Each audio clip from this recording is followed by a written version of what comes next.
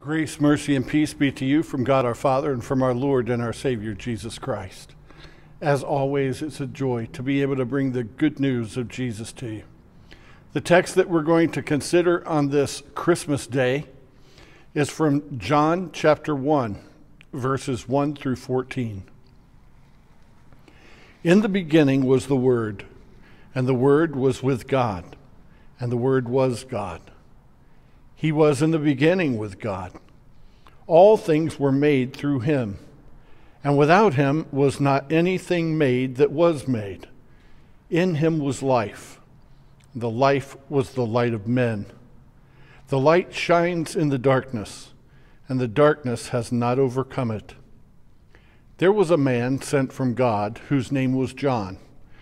He came as a witness to bear witness about the light, that all might believe through him. He was not the light, but came to bear witness about the light. The true light, which enlightens everyone, was coming into the world.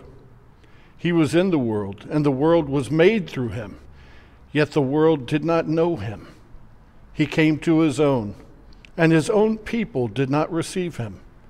But to all who did receive him, who believed in his name, he gave the right to become children of God,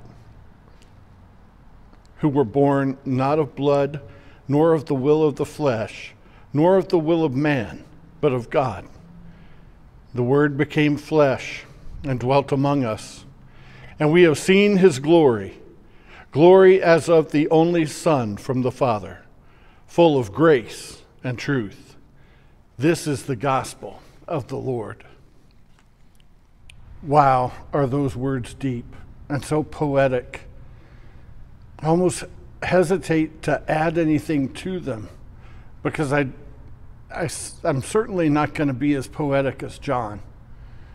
But because he is so poetic, sometimes we can miss what he has to say, the really deep things that he has to say, because it just sort of flows over us. So I'm going to be a little bit more concrete and take out some of the really deep things that John has to say to us in this short passage. Did you hear at the very front of it what he said? In the beginning? Well, that throws us right back to Genesis, chapter 1, verse 1. The first words of the Bible. In the beginning, God.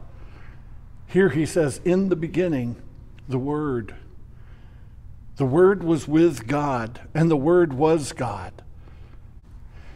Now, right there, John distinguishes Jesus from the Father and the Spirit, because he says he was with God.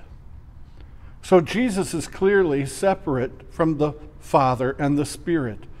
John is going to later identify the Word as the Son. And so we know that he's talking about the Son here, and he's not the Father, and he's not the Spirit. He's with them. But then he says he's not only with God, but he also is God. So he is one with the Father and the Spirit. One God. Three separate persons, but one God. John does a wonderful job helping us to understand the Trinity here. How Jesus is his own person. The Son is his own person in the Trinity, but that they are all one God together.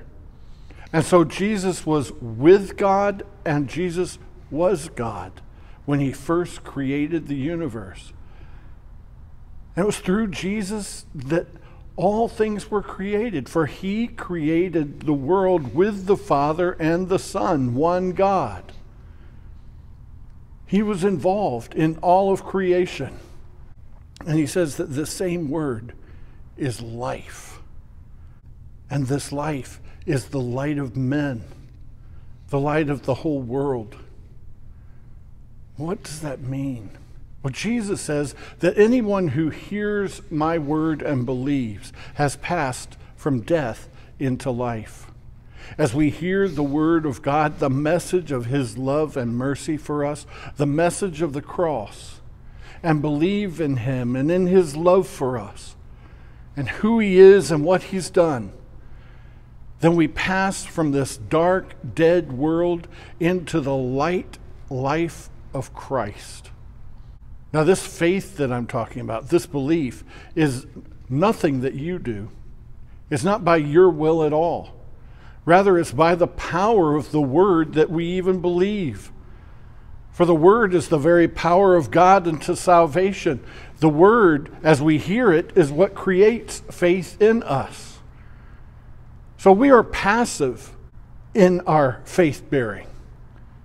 God is the author and finisher of our faith. He is the one who creates faith in us. We can't take credit for that.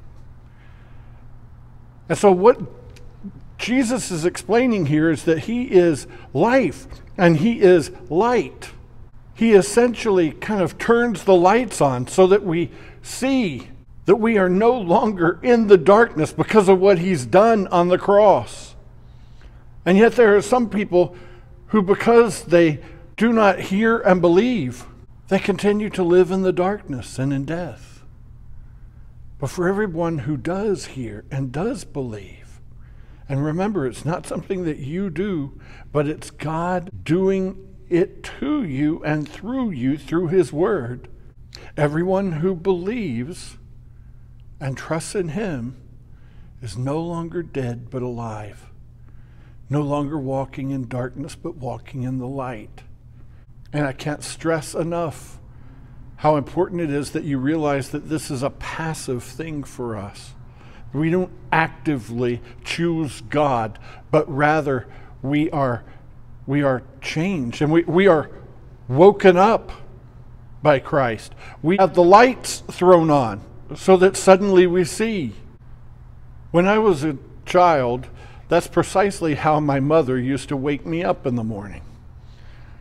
She didn't come and shake me and wake me up. She simply turned on the lights, and all of a sudden I was up. Well, that's what Jesus does for us. That's why he came into the world, to turn on the lights so that we might see God's great love for us, his mercy for us.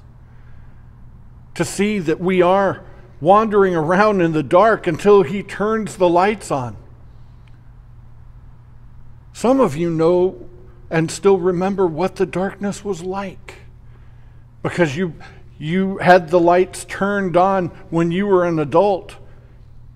Some of us have been walking in his light since we were born, baptized into his word, believed and trusted him. Oh, and there are times we flirted with the darkness. Times when we have contemplated staying in it. But because of his mercy and grace, he's always drawn us back out. He's not going to let any of his children fall back into darkness.